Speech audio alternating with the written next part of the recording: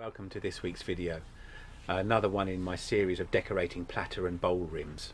Before I start though, I have to give a huge thank you to Mike Walt for giving me a magnificently generous shout out on his video this week on YouTube. It's brought lots of people to my site, Mike. I'm very grateful. Had some wonderful comments left. Subscribers have doubled in number, pushing up towards, well, over 150 now, which is great. A long way to go to get as many as you've got, but the shout out has been wonderful. So thanks to everyone who's subscribed, and thanks to everyone who's left comments, and I really hope that you enjoy this video as well, and thanks for watching. Okay, so here we go. Bit of chestnut yellow spirit stain.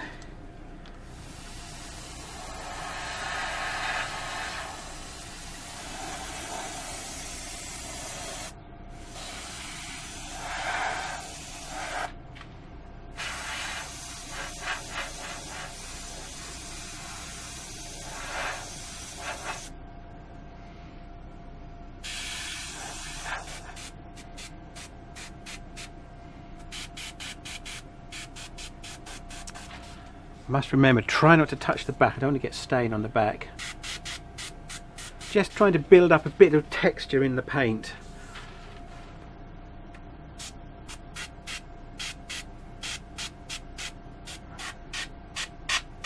It's probably very bad airbrushing practice, but if it's done deliberately, it's design.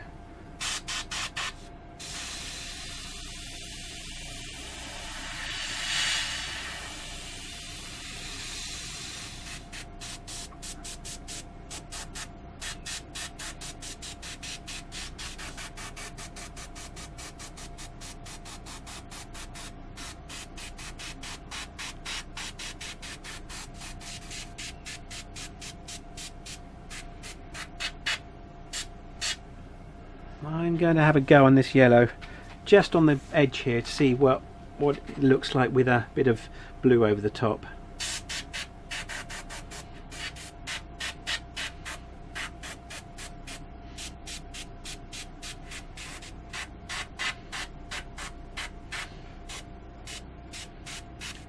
And in places where it's pushing all of the stain off, getting a nice mixture of green, blue and yellow. It's,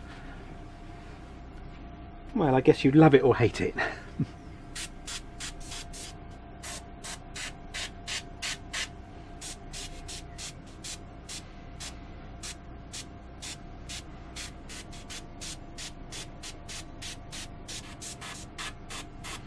I'm just going over trying to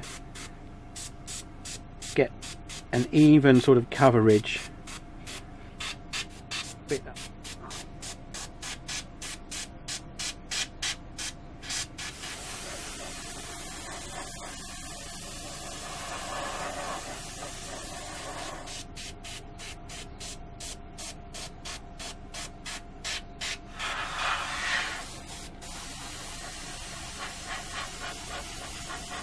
What am I thinking?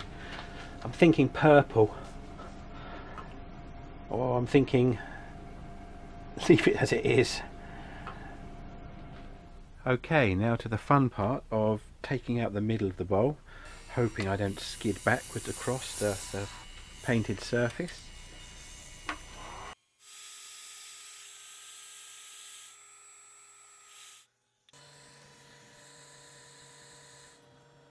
Got a bit of a decision to make because there are some marks coming round here. I think I'm going to try just to buff those out very carefully.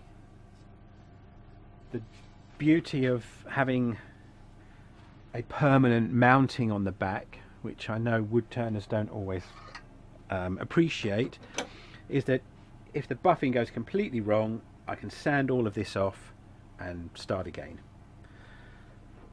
because I've got a recess in the bottom of the platter. If it ever needs to go back on the lathe, straight back on. Now I've had to do quite a bit of tidying up of this, and the first lacquer I used wasn't great, and it is quite scratchy. So my plan will be just to see how it responds to buffing, because I've not buffed a piece before, And if that doesn't work, back on the lathe, sand off, start again. Well, here are some close-ups of the finished bowl, and I hope they give you some idea of the texture effect that was created by putting the airbrush so close to the surface that it blew all the paint to the edge of each spray, giving a sort of bubble effect. Thanks for watching.